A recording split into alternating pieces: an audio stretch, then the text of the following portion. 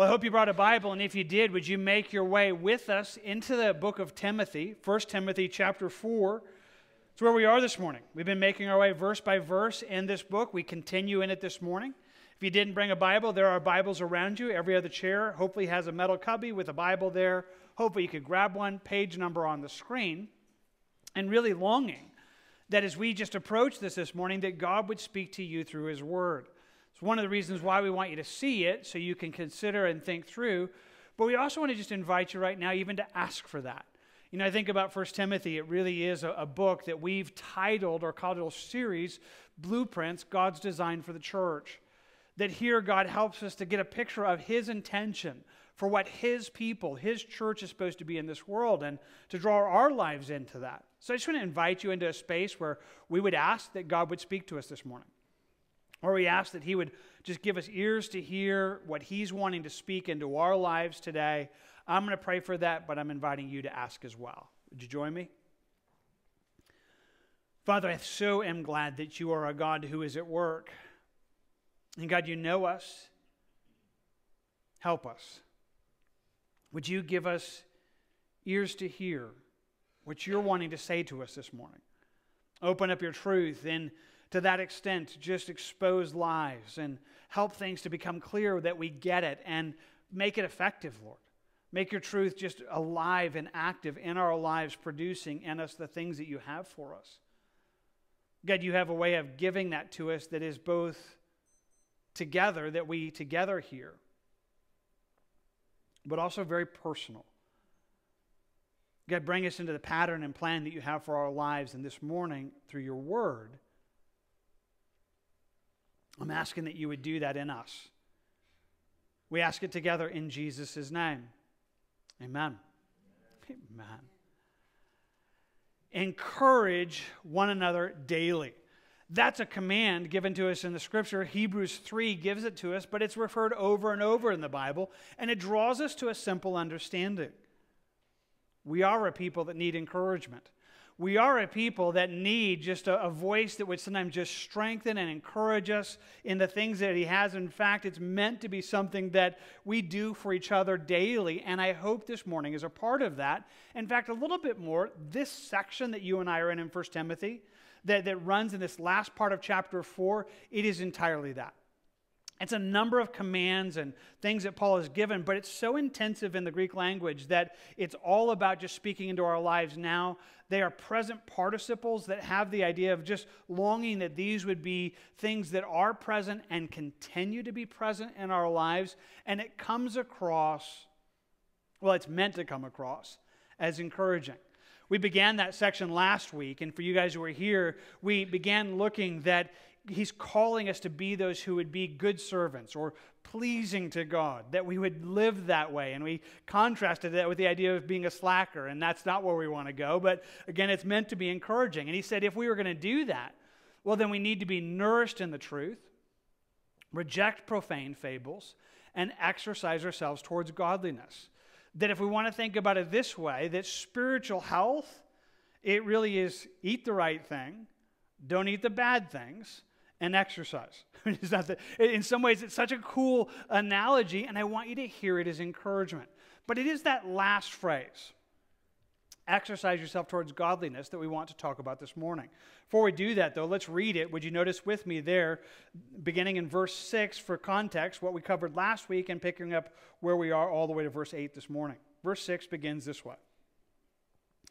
If you instruct the brethren in these things, you will be a good minister of Jesus Christ, nourished in the words of faith. That's that eating the good stuff, and of good doctrine, which you have carefully followed. But reject profane and old wives' fables, and exercise yourself toward godliness. I want to just pause there and say that's what we want to think about this morning. This call that God says, exercise yourself towards godliness. And I want to just drill down in that for a moment, and then next week we'll come back and kind of complete that whole little section, putting it together. But today I just want you to think about just this incredible thought. In fact, begin this way, this idea of exercise. It's kind of fun because the word that's literally used is gymnazo in the Greek. It's where we get the word gymnasium. So that's just a little bit of fun. It's like, okay, gymnasium. I mean, like, you should be doing this spiritual exercise that's kind of like going to the gym. You should be doing that. Some of your Bibles will translate it differently. It'll say train or discipline as a translation of that, but all of it flows out of this call in our lives to do that.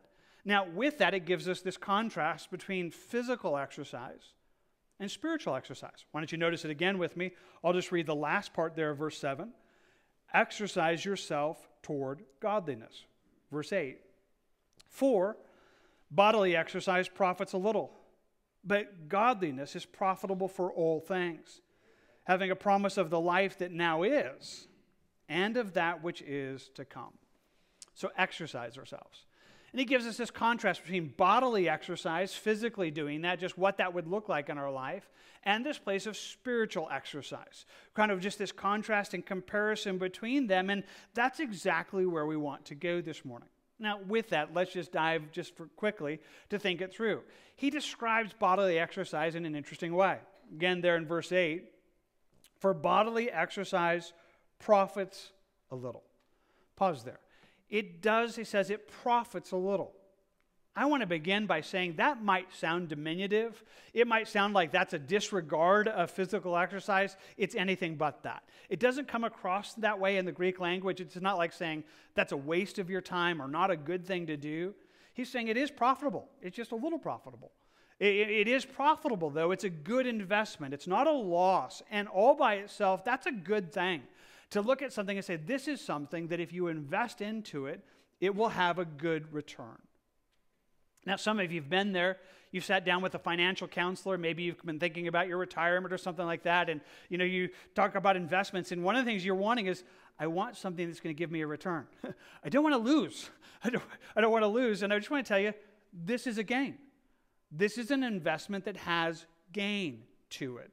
It's good for us. It's a good thing to invest into physical exercise. It's not a bad thing. It's a good thing. And this actually becomes an endorsement of that. Now, you guys get this all the time. I'm certain it's stuff that you've heard since you were a kid.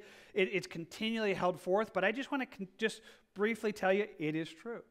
Physical exercise is a good thing.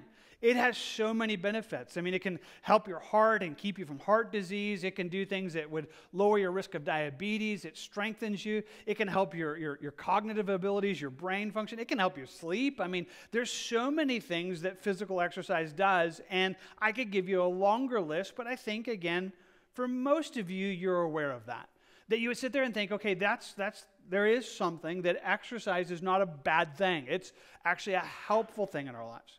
I could add to it that for us in Christ, it's good stewardship. Our physical bodies are a gift from God, and taking care of those is good stewards to what God has.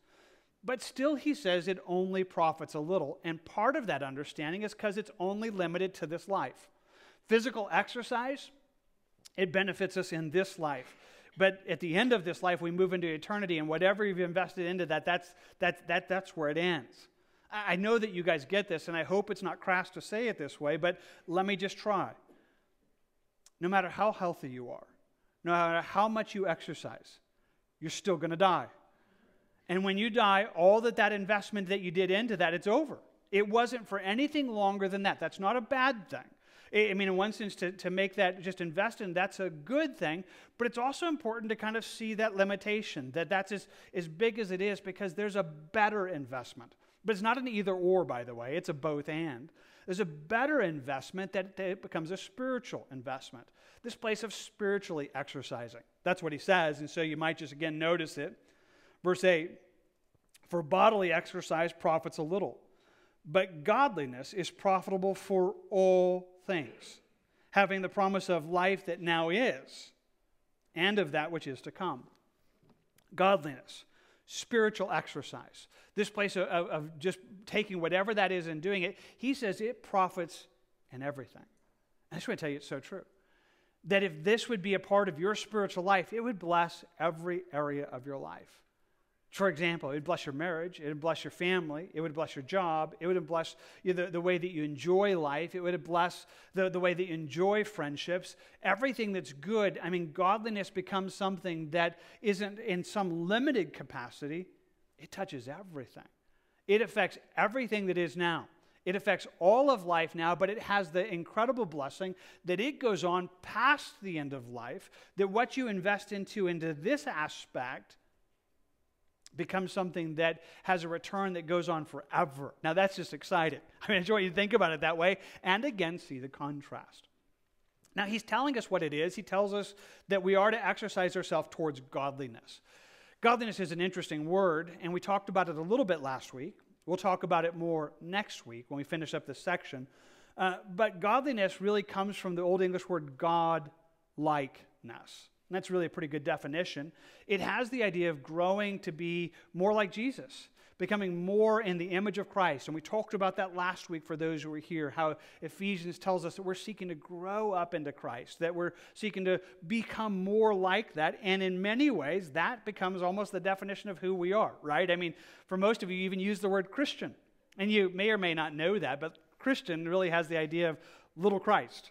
That we are an image of Christ, that we are this picture, that we are seeking to live that. And that's a good, hey, that's what we're after. So whatever this is, whatever spiritual exercise is, it's after this place of saying, God, I want to be more like this. I want to pursue Jesus. I want to grow in those things. And it's the means by which we do that. So that's what we want to think about for a few moments this morning. I just want you to take this analogy and apply it.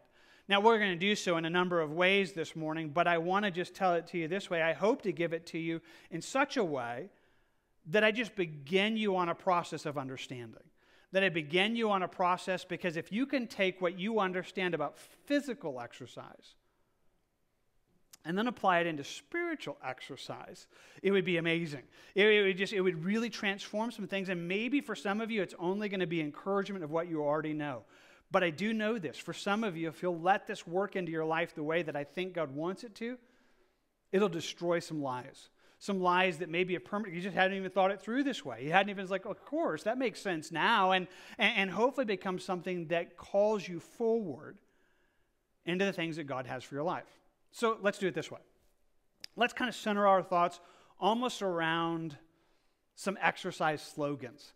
The kind of things that, if you were to go into a gym and you would see, some motivational poster on the wall or some bumper sticker kind of thing. I want to just give you a few of those that you would see and then talk about them, what they look like physically, and then apply it spiritually. So let's take the first kind of one. I mean, you've heard it, right? Just do it. I mean, it becomes in so many ways one of the greatest challenges to physical exercise. You guys know this, right? But let me just remind you. Nobody exercises by accident. If you're going to exercise, it's something you choose to do. It's something that you do intentionally. It's something where you look there and think, okay, I'm going to do this. And it's not saying that a job couldn't pull you into some things, but real exercise, it happens on purpose. It happens because you see it, you recognize what's needed, and you choose to do it. You must do it. You have to do it on purpose. In fact, for most of you who understand this, that's part of the problem, right? I mean, that's part of the problem that we know we ought to, and then sometimes we struggle with doing it. I think about it years ago. I ran across a Garfield cartoon that just so kind of pictured my own struggles with it. And it has this whole place where John and Garfield are having this conversation, and John's like, I think I'll take a walk. And Garfield's like, yeah, me too. And then they sit there for a moment, and then Joe's like, okay, well, let's go. And he's like, wait, I thought we were just thinking it. I was like, I mean, actually do it? I mean, I thought we were thinking about walking, not actually walking. And if you're with me, and that's the problem. I mean, so often it's like, yeah, I'm thinking about that. Yeah, I think I'm going to start I'm going to start doing that exercise. I'm going to start riding the bike. I'm going to start running, just jog. I don't know what exercise looks like in your life, but you would probably recognize with me, that becomes one of the biggest struggles. Moving from the good intention or that I should do into actually, I'm going to do it. I'm not just going to talk about it, I'm going to do it. And that becomes something that you have to do. In fact, only you can do that for you. Only you can be the one that really makes yourself to be someone that moves into that. Now, that is absolutely true physically, but it's also true spiritually. And that's what I want you to think about for a moment, because there is this analogy that we begin to understand that what is so needed in our Christian life is this place where we are actively and intentionally pressing forward into the things that God has for us.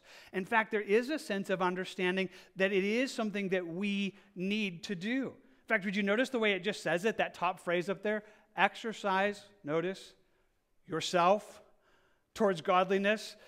Exercise yourself. I mean, yourself, you have to do this. You might understand it, but here's the simple deal. For some of you, somehow there's a disconnect here. I mean, you totally understand it physically, but spiritually, somehow there's some kind of disconnect. Again, here's how it works. Some of you this morning, you're serious about exercise. You know who you are. We know who you are. We're a little jealous, but hey, nevertheless, you know who you are, right? I mean, you're someone who takes exercise seriously. You're constantly working on it. In fact, you notice. Someone comes into church and they begin to lose a little bit weight. Maybe they get a little bit, toner, and immediately you're aware. You're like, and you ask them, so like, what are you doing? Is it CrossFit?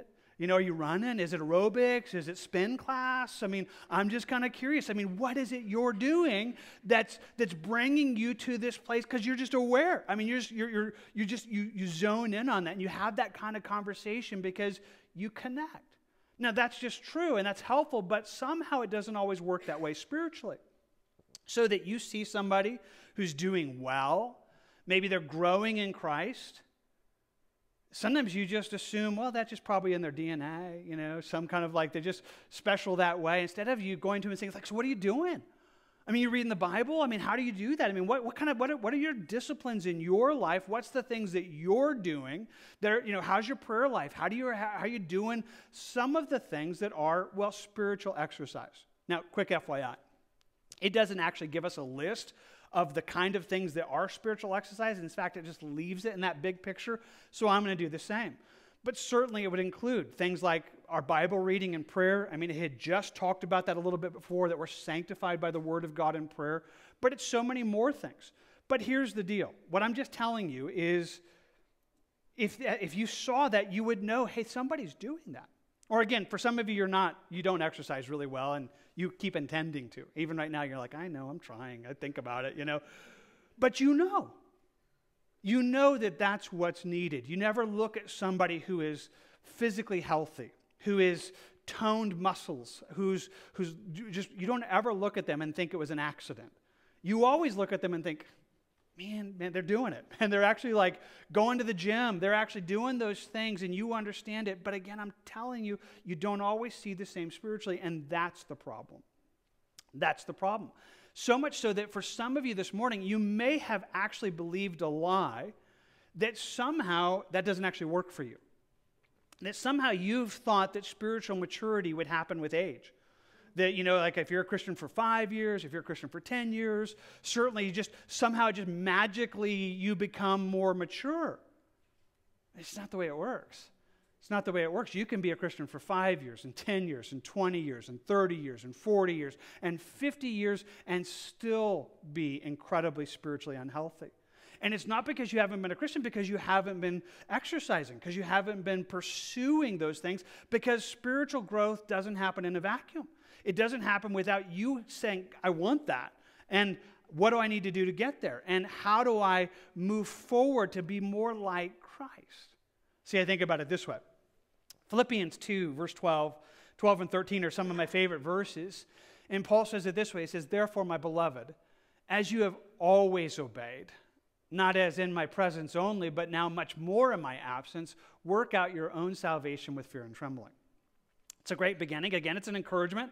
He's writing to this church and says, you guys are an obedient people. And what's beautiful, he says, about their obedience is it's not just because somebody's watching. He says, even when I'm not there, you're trying to do this. And he says, I'm so proud of you for it. I'm so proud of you. But then he just encourages it. He says, you need to work out your salvation with fear and trembling. That's the phrase we want to think about. But before we go to that, we need to understand it's connected in the sentence. The end of the sentence in verse 13 says, for it is God who works in you both to will and to do for his good pleasure.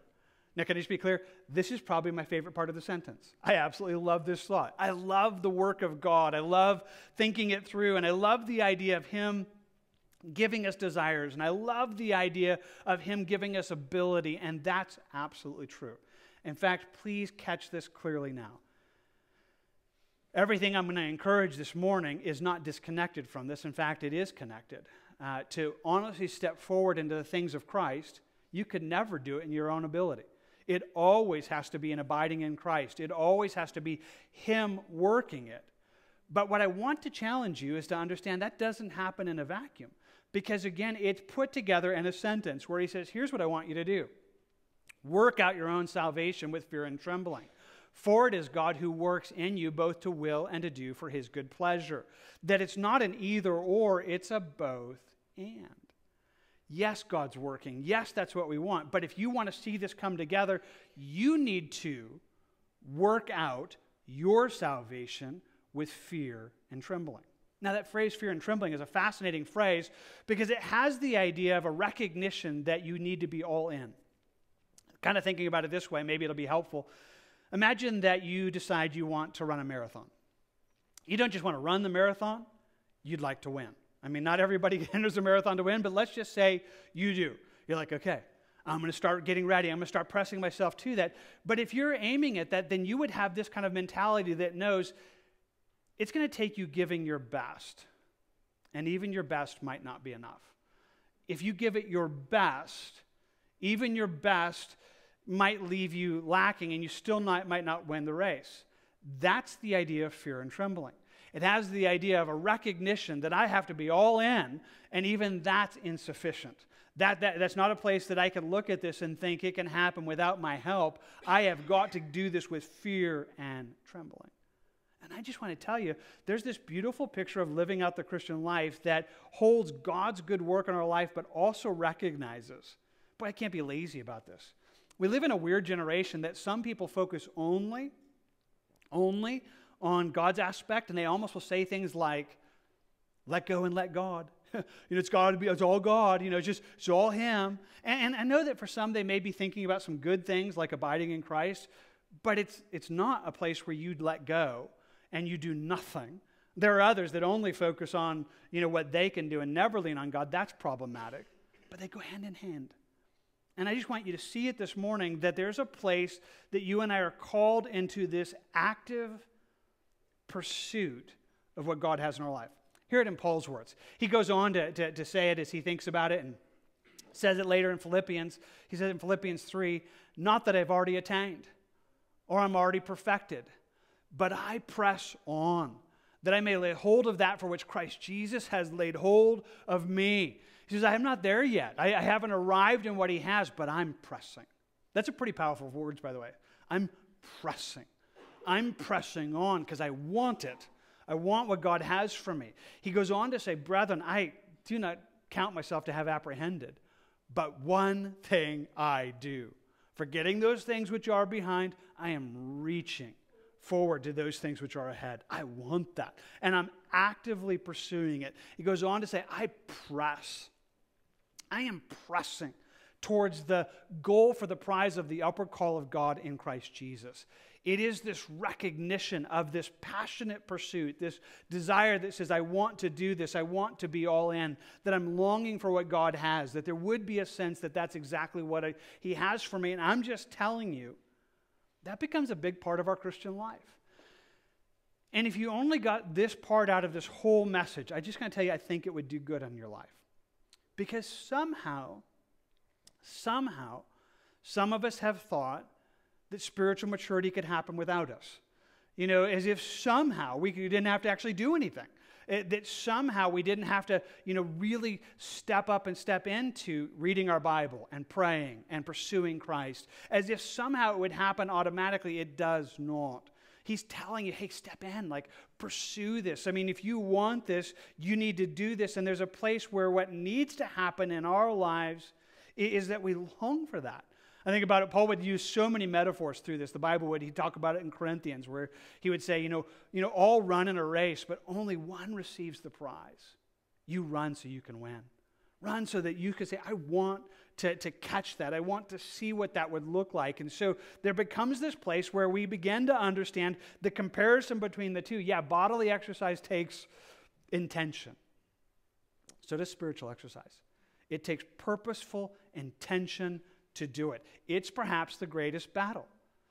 Well, let's go on. Well, so that's maybe one of them. That's maybe the first kind of phrase that we'd use. If you were to walk into a gym again, maybe you would see something, maybe it would say like, commit to be fit.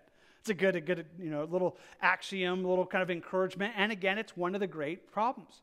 I reached out to a few people over the last few weeks, some of you here in this fellowship and some outside, and people who take fitness really just powerfully. If I didn't ask you, it's not because I don't think you're fit, by the way. I just asked a few people. Don't take insult from that. Just thought I'd toss that out. But I said, so what would you say? What would you think are the big things that people need to be physically fit? What are the big struggles? And the first one was that. It really is. Hey, you got to do it. But the second one was that the greatest thing that people said was needed was a commitment. That there needs to be a consistency. If physical exercise is going to be at work in your life, then there must be a persistence. It has to become a habit. That for physical exercise to actually work and do what it's meant to do, it has to become something that you do and you don't let excuses get in there. It's a commitment that you have that you don't break. And again, I found myself talking to someone, they talked at length about this. They said, one of the big problems that people have with exercise is that they are just so open to excuses. You know how it works. I mean, some of you are like, you know how, if you're this person, if you're like, it just doesn't take much at all. Oh, the dew point. It's just a little bit too humid. I don't know. I'm not sure it's a good time for me to exercise. I'm not sure my tummy's a little, I don't know how, and it just takes so little to knock you off your game. But if you're serious about your exercise, no, you can't do that. You have to be committed in such a way that you do it whether you feel like it or you don't. That you have a commitment to walking in that kind of thing because you recognize that consistency becomes the only way to physical health. In fact, it's worth just saying, one good exercise doesn't make you physically fit. Now, we've all done it. Okay, well, I've done it. I'm assuming you've done it, but maybe you've had that time like you did go to the gym and it was a really good workout and you're like, man, it's great. And the next day you're already in the mirror like, just kind of seeing, did it already work? Just kind of curious, did it already transform everything? And it's like, no, it's not going to work. And somehow you have to have this conversation. It's like one time was good. It's going to take a whole bunch more. We got to do that consistently before we really see the product of because that's how physical exercise works. Now, we know that. We understand that physically. But let's then take that over to where we are spiritually. That spiritually it needs to become something that becomes consistent. And yet the same thing that sometimes happens to people physically happens spiritually. Sometimes people assume because they have one good Bible study, man, it's a really good Sunday. Just really good. And so then they're like in the mirror, am I spiritually fit? Kind of just want curious, and then when it's not, well, I guess it didn't work. I prayed, read my Bible, and I'm not all better now. So maybe it didn't work. And then somehow you lost, well, that's what you needed to do, and then keep doing that. The same way that physical fitness works, spiritual fitness works. It's not a one-time thing. It's a place where you begin to make it a habit, where you say, okay, these are things that I do, and I don't not do them. I do them without just stopping. I have a habit of these things in my life, and to be spiritually fit, there's no other way. One of my favorite examples is Daniel. In the book of Daniel, you get into the early chapters of it, and you find this young man, probably a teenager or younger even, being taken into the kingdom of Babylon, and it gives us this picture into his life. It tells us that Daniel purposed in his heart not to defile himself, not to eat the king's delicacies, if you know those things. He made a decision, but it's just really fascinating the way it said it. He decided inside. Kind of exercise yourself unto godliness. He decided, I'm not going to do that. I don't want to be that type of person, and he makes this internal commitment to be different, to live a different life. And then you fast forward decades. He was probably a young man, teenager or younger. You get into Daniel chapter 6, and he's an old man now. He's gone through successive kingdoms. Decades have gone there. And you get this picture in Daniel chapter 6, and it says that Daniel knelt down on his knees 3 times that day and prayed and gave thanks before his God. And here's kind of the key. As was his custom since early days. Yet Daniel's in this amazing place. In fact, if you know the whole story of Daniel 6, prayer had just become illegal, but he keeps praying. But part of the reason he's able to do that is because he's got a spiritual habit, a custom in his life. He's like, I pray every day. In fact, I pray 3 times a day. Now, that's not a legalistic thing. You don't have to do that. This isn't saying like if you don't pray 3 times a day. I'm just going to tell you that was his spiritual habit. Might be a good habit for you, by the way. Maybe some of you are thinking through, like, what would spiritual exercise look like in my life? And for somebody, you might want to think, I'm going to be like, damn, there's going to be 3 times a day, every day, that I set aside to spend time in prayer. Or maybe you'll pray through the Lord's Prayer every day. That's one of my spiritual habits. There's things that become a part of it, but you find Daniel that's here, and you find this incredible godly man, but it shouldn't be a surprise that he is such because he has been consistently doing the things that need to be done. And I'm just trying to tell you, hey, that becomes one of the great needs in our life. That if we want to be the people that God wants us to be, there is no other way to do it. There is no instant success. You guys know this, right? I mean, I'm just telling you, it's a weird world we live in, is it not? We live in a world that, though this is simply true, people are always looking for easy fixes. It happens every January, usually like right after the holidays. They'll begin kind of having these ads, and they'll come out with, this pill will erase all fat in your life. Like, take this pill and you can destroy everything. And we're like, oh, that'd be great. Could I get healthy and not exercise, and not have to eat good? That would be amazing. And it never works. Those are lies. But something about us longs for that physically, and the same thing happens spiritually. Instead of people looking and thinking, okay, I want to be godly. I need to begin reading my Bible every day. I need to begin praying. I need to begin kind of having some consistent spiritual habits in my life. We look for quick fixes. Like, is there a book? Is there a conference I could go to? And we want like this, and then it doesn't work that way. Spiritual growth happens just like exercise. It's a long commitment. And one of the great keys is to become committed. It's true physically. Again, for some of you, you could say it better than I'm saying it right now. You've figured out that the only way to be physically healthy is to have a commitment that you don't break. But would to God you'd have the same commitment spiritually. Can I even give you just a bonus thought? When you have a commitment that you don't break, you actually free your life from a whole series of battles that you no longer have to face.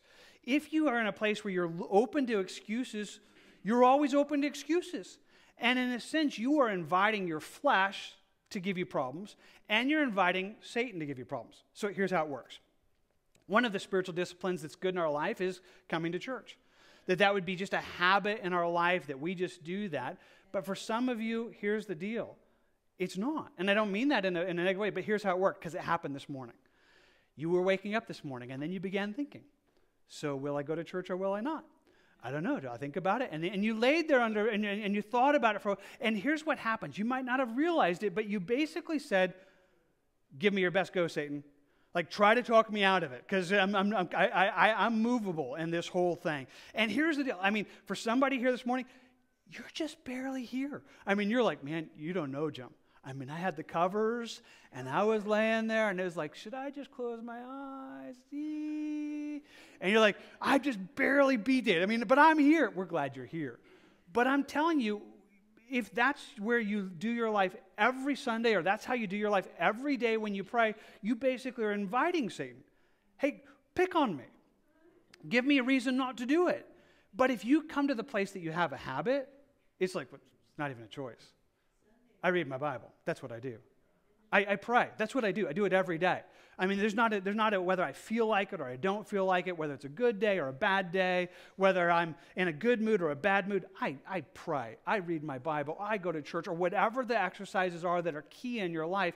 You get to the place where it's like, I recognize consistency is essential to spiritual health. And I'm just telling you it is. It's true physically. You can never be physically healthy without consistency. You can never be spiritually fit or healthy without consistency.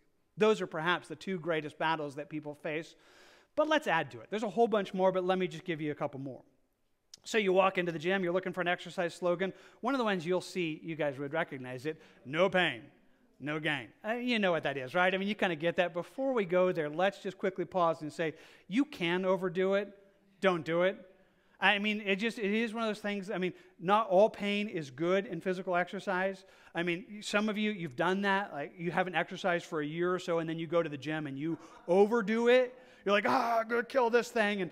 And then you just actually destroy your, there's a good balanced approach in this that ought to be there. And that there's some spiritual application there too that I'm not going to talk about too much, but just say it's true.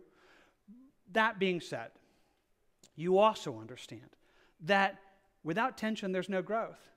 I mean, if you're really wanting to grow, like you're wanting to bulk up and build some muscle, you'll never do that unless you actually press yourself a little bit. You know how that works. You begin to lift weight, and you begin to think, hey, I'm going to lift a little harder. I'm going to increase the weight. I want to feel that burn.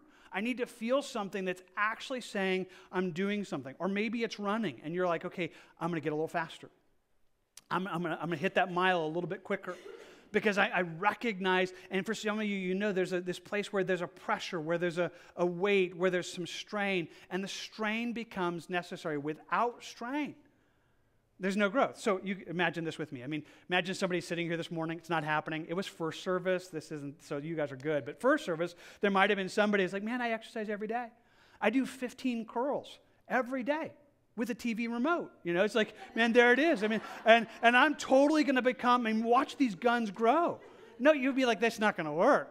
I mean, you want to see something grow. You're going to have to actually do a little bit more than the TV remote. You know, I mean, there's just that's not exercise. It's going to have to strain you just a little bit, or else there is no growth. And I just want to tell you, there is truth there spiritually as well. But see, here's the problem. For some people, they just don't connect it. They're in a place of like, I don't know why I'm not growing. I mean, I read the Bible. It's a 1.5-minute devotional that I've been doing for years, you know. I pray about 30 seconds, you know, and I don't know why I'm not becoming a spiritual giant yet, you know. It's like, you know, I mean, but it's the equivalent of lifting the TV remote and expecting some, you know, huge spiritual benefit when there's not actually like, okay, this actually costs me a little bit. I'm having to press a little bit harder into these things because it actually is there, and yet there is truth there. Jesus said it this way. Then he said to them, take heed what you hear. With the same measure you use, it will be measured to you. And to you who hear, more will be given. Now, this is Jesus speaking, so again, I just wanted to make sure that's authoritative. He says, I want you to take heed. I want you to pay attention to how you're hearing from God, how you're moving into the things of God. He says, whatever measure you bring to that, that's what you're going to take out of it. So if your measure is a thimble, it's like, well, yeah, you'll get a thimbleful. That's what you get. That's the investment you gave. That's what you're going to get. But if you come in with a bucket, then you're going to come out with a bucket. I mean, because you're saying, God, I want more. It's not saying that it's up to us, but Jesus is saying that's what I reward, that there's no way that this works outside of spiritual effort. You don't get it without that. To that whatever measure you use, that you who hear, more will be given. Wow. One of my favorite pictures that picture this is in the book of Proverbs, and Solomon is speaking, and to that, it's almost like he's talking to his son. I just want you to hear it as this exhortation to be serious about this kind of pursuit. And he gives it to us this way. He says, my son, if you will receive my words and treasure them within you, so that you incline your ear to wisdom and you apply your heart to understanding. Yes, if you cry out for discernment and lift up your voice for understanding, if you seek her as silver and you search for her as for hidden treasures, then you will understand the fear of the Lord and find the knowledge of God. For the Lord gives wisdom, and from his mouth come knowledge and understanding. Hear it again. This is that same thing that's not all God or all us. God's saying, you know what, if you will pursue it, if you will hunger for it, if you'll hunt for it like you're hunting for silver, then God gives it. because he stores that up for us. It is him giving it, but it doesn't happen out of this active pursuit. But sometimes people almost think it's going to happen this way. I mean, it's almost like some people, and I have this visual in my mind that works for me, it may not work for you. Some people's spiritual pursuit is the equivalent of walking along a path and there's a rock in the way and they kick it. It's like, okay, that's it. That's as much buried treasure as I look for. It's got to be right there on the surface and easy to find. But someone's saying, if you want it, dig for it. Search for it. Search for it like you are hunting for buried treasure. Put in effort. Put in work. I mean, because that's what God rewards. There is a place of saying, hey, exercise spiritually, it is that it should be something that does require effort. I mean, it is. Whether that's in your Bible reading or your prayer time, you're saying, okay, I just want to grow. Man, I want to invest into this. I'm not going to live in some low level. I want to move forward. It does take that, and maybe you totally get it. But I'm just telling you, I think there are some that just thought it would happen without effort, and it doesn't happen without that. God's inviting us to that. Well, let's add another. So you got to do it. You got to be committed. No pain, no gain. Same thing, you're walking into a gym, you're looking for an exercise slogan. One of them might say something like that you're seeking to have a healthy way of life. That's a good reminder. A healthy way of life, because the idea is truly exercise, it's a lifestyle. It's not a destination. Real exercise is a lifestyle, not a destination. Goals are good. Goals can be helpful. And they can be helpful in exercise. Maybe, again, it's seeking to lose a certain amount of weight. Or maybe, again, maybe you're trying to run a mile and you want to hit this specific speed. Or, again, maybe you're trying to do something. Having goals can be a good thing. But one of the things that's really important to really be serious about exercise is to recognize, actually, the real goal is to be exercising. And never to stop. I mean, because it is this way that I'm not aiming to hit a goal. I'm aiming to exercise. Now, I don't know if this works for you. I'm just telling you it does for me. Every now and then, when I'm exercising, I almost just have to remind myself of that. It's okay, well, yeah, I am trying to maybe go a little farther. I am trying to do just a little bit more. But you know what? This is the real goal. To be doing this. To be exercising. That's actually what the goal is not the destination. The goal is, hey, to be healthy, to be doing that. And there comes to this place that there's no end of that.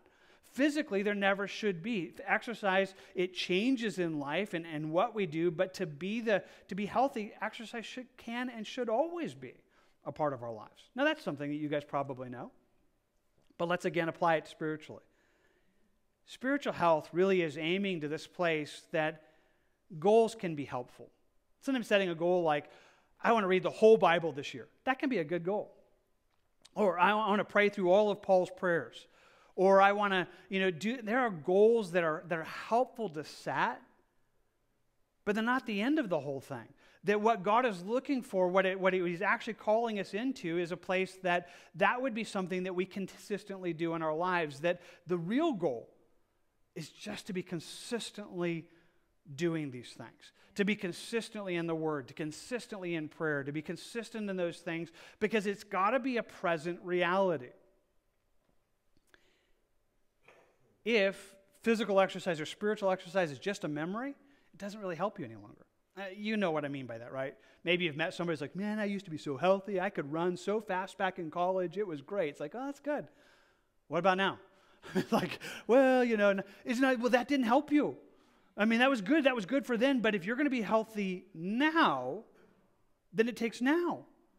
And so what the aim is always about consistently making these a part of our lives to the place that would never move from that. That would be a place that, I like the way it says it, exercise yourself toward godliness. Like we're in this journey that we'll never reach it till we get to it, but I'm never going to stop moving. We already talked about it, but Paul gives us such a good picture of that in Philippians 3, where he says, brethren, I do not count myself to have apprehended, but one thing I do, forgetting those things which are behind and reaching forward to those things which are ahead. That's a lifestyle. That's a spiritual lifestyle saying, I'm not settled. I'm not content with where I am. I know there's more. And I'm not, just because I did yesterday, I'm not living in that. Today, I'm pressing into everything that God has for me. And that becomes something, the only way to be spiritually healthy is to have such a mentality where it begins to just permeate our lives. Again, just applying these things become helpful. Let me give you one more. Again, there's dozens of these we could think through, but as we're thinking about things that are true physical exercise, spiritual exercise, if you go into a gym, you find a motivational poster, one of them would say, use it or lose it. That's just simply true. I mean, you guys understand this physically, right? I mean, it is that way. Without physical exercise, your muscles will deteriorate. End of story. That's just how it works. For some of you, this is very present. The kind of thing that maybe you were exercising and you did really good and you'd gotten to such a place that you could run so far or lift so much, and then you stopped. And then it takes weeks or a month and you're getting back into it. And the funny thing is, as soon as you're like, wow, I can't do what I already lost it. I can't do what I did just this little bit of space has already begun a deterioration that my muscles have declined because I stopped. You got to use it or you will lose it. Now, there's a lot to say in this, but I want to just say it as an encouragement because this isn't the past. This is about the present. And this is really meant to be an encouragement. And the thing is that exercise is always supposed to be a part of our life. That it can be a part of that. And physically, I could tell you stories. You guys know them. Maybe you've seen some of those things on YouTube or stories of somebody who is, overweight or even in their more elderly years, and they begin exercising. And what an incredible difference it makes. It always does. But it's a present thing where it's like, okay, I'm going to use where I am. I'm going to take forward because I want to just move forward in that. That is true, and again, probably understood physically, but I just want to translate that spiritually because the same is true. The thing is that if you stop, you begin losing the very things that you gained. Jesus said it this way. He says, therefore, take heed how you hear. For whoever has, to him more will be given. And whoever does not have, even what he seems to have will be taken from him. It's just simply very true. In other words, spiritual maturity doesn't stay there. You can be a place that you grow, but he says you stop. You're no longer listening. You're no longer hearing from God. Then those things which you thought you have, you begin to lose. It begins this decline. There's no way to stay spiritually healthy without maintaining. There's just something so helpful about understanding that and seeing this. And I know that for some of you, you could actually look at it. I was talking to somebody after first service, and they were saying, one of the spiritual disciplines they used to have in their life was memorizing Scripture. And how that, they got that place and then they stopped. And then they just recently got back into it, and they realized how much they'd already lost. It's like, man, I lost all these things that I'd invested into. They're gone. I would have thought, but I lost what I gained. And I need to get back into that. There becomes a place where Hebrews would say it to us this way. Therefore, we must give more earnest heed to the things that we have heard, lest we drift away. We got to pay attention and step into it, because if we don't, we lose it, and that is so incredibly true. So I think about these things, and I've just given you a few this morning, thinking about these ideas of comparing physical exercise to godly exercise, and I just want to tell you, it's just the beginning. For some of you, I just want to ask you, hey, think this through for a moment. Things that you understand about physical exercise, I just want to ask you to begin thinking them through spiritually. There's more we could say. We could talk about those who recognize that, there are times in your physical exercise you need to change it up. Sometimes you need to let certain muscles rest and try different habits. Same is true spiritually. We could talk about things like total workouts, the idea that if you're going to be healthy, you can't just work out one muscle, like your finger or something like that. It's like, I have the strongest finger out there. I'm totally healthy. No, you got to have a whole thing. Spiritually, it's the same. Yeah, you need to be in the Word, but you also need to grow in prayer. That you can't just kind of pick up. There's aspects to this that you could take and apply in ways that I think are helpful, but I want to just come back to it in the most simple way and tell you this is an encouragement and this is a command. Exercise yourself toward godliness. Exercise yourself toward godliness. I just want to tell you that should be a part of your spiritual life, and maybe it actually is. Maybe you actually understand this, or maybe somehow you've believed a lie. Again, I know I'm talking to somebody who just somehow began to believe a lie that it doesn't work for you.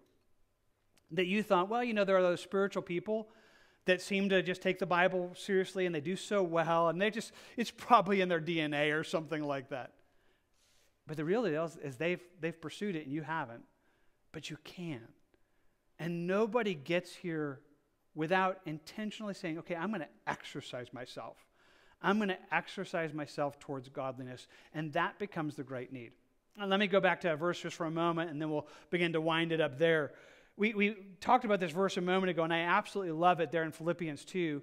Work out your own salvation with fear and trembling, for it is God who works in you both to will and to do for his good pleasure.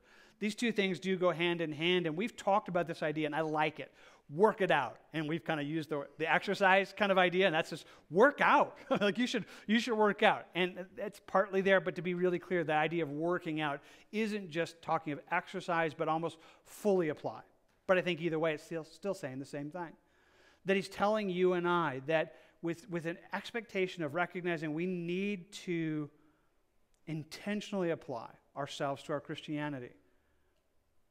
But I want to come back to the idea that what it says there, that it's not just in your control, nor just in your power. For it is God who works in you both to will and to do for his good pleasure. I hope in nothing that I'm saying this morning would I feed your own self-effort outside of leaning into Christ, outside of abiding in Christ, because the only way to grow in the things of God is to grow in Christ. And you absolutely need him to help you and him to be the power of that. He comes alongside that desire, and that's what you want to do. And I simply want to encourage it. This place where, yes, you're seeking to do it, but yes, you're seeking to do it in his power. But one last thought. We think about this whole idea of what we've talked about this morning, work out. I want you just to notice it is an idea of working out your own salvation. This is a message given to Christians and saying, hey, take what God has given us and fully permeate our lives with it. Let me be very clear.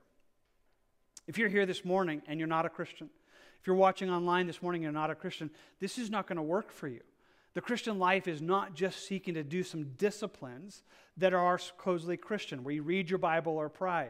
I think about the way he gives it to us in Ephesians 2, where Paul says, in you he made alive, who were dead in your trespasses and sins.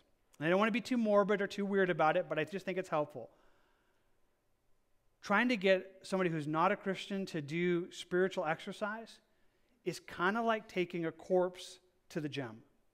I just want to tell you it's a little bit weird because we're like, okay, I'm just totally weirded out by that. But I just want to tell you it doesn't work because without life, you can't exercise. You can't physically, if you're dead, there's nothing you can do to fix that by putting someone on a treadmill. It's not going to do anything for them without life. And yet he goes on to say, but God, who is rich in mercy because of the great love with which he loved us, even when we were dead in trespasses, he made us alive together with Christ.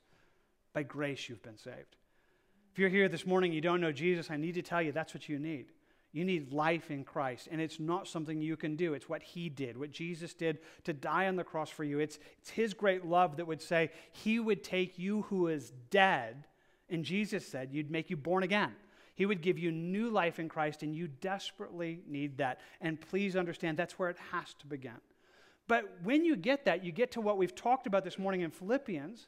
And it's not a way of earning our salvation or maintaining our salvation. It's fully enjoying our salvation.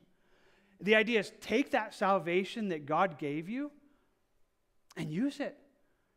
Take that salvation that he gave you and permeate every aspect of your life with it. It's not how you get saved. It's enjoying your salvation, enjoying the good work that Jesus did for you. And in that, there becomes this effort that says, I want to do it, not because I'm trying to earn God's favor. I'm just trying to walk with him. I want to pursue what he has in my life. And I'm telling you, that's a good pursuit. This place where you would exercise yourself toward godliness. So you can close your Bibles, notebooks, whatever it is you have open. And I want to just invite you then just to take this before the Lord for a moment in prayer with me. I don't know what God has spoken to you this morning. Again, maybe you're here this morning, you don't know him. You got to begin with life in him. We invite you to Christ. And even now that you would pray and surrender your life to God and then maybe come and talk to us after service. We'd love to do that. But if you're a Christian, God has given you this incredible salvation, and maybe you fully understood it, that you need to work out that salvation, that you need to exercise yourself towards godliness. To the extent that you've already figured that out, I invite you to talk to God about that. But for some of you, it's in a place of just recognizing, I've somehow believed a lie, that this was going to happen on its own, that it was going to produce its own maturity all by itself, and forgot that, no, there's an exercising myself towards godliness. So whatever God has spoken to you about this morning, I invite you in this moment of prayer, ask him to help you, and just that he would work in you to will and to do for his good pleasure as you seek to work out your salvation with fear and trembling. You talk to God about that in prayer, I'll do the same, and they'll come back and worship in just a moment.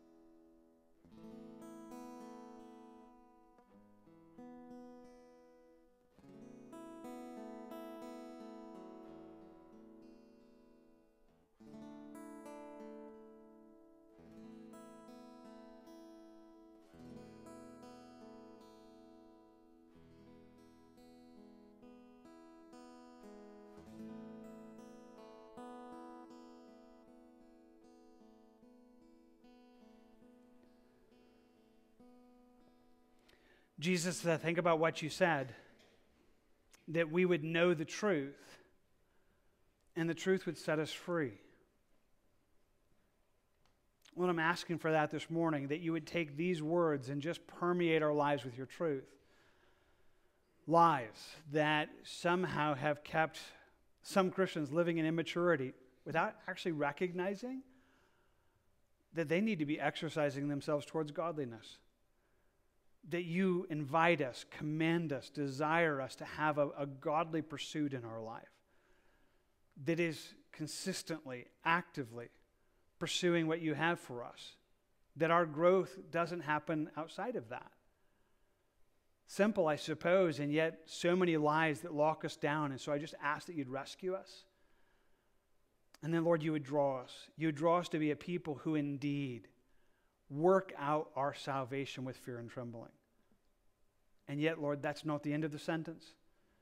We recognize as we do that, what we so desperately need is that you would work in us to will and to do for your good pleasure. And I simply ask for it.